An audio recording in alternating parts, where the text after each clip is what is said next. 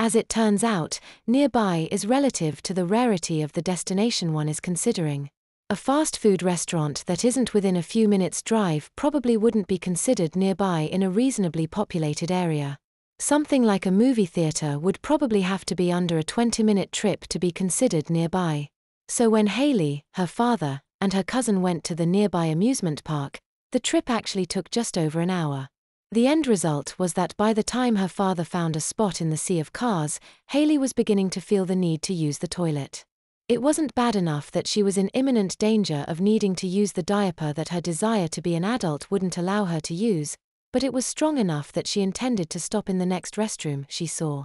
Erin was evidently in a similar situation, as she quietly announced, "I should find a toilet soon." "Me too," echoed Haley.